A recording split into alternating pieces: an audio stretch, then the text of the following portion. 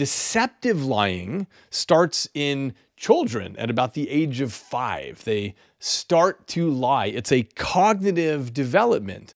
When you're very young, you believe that your parents know everything. But around 5 years into the game, you realize that your parents are not omniscient. They don't know everything that happened.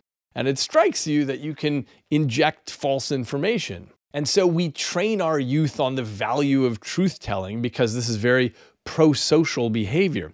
But the fact is, when the stakes are high, humans will often continue to practice deception, perhaps in small ways, throughout their lives.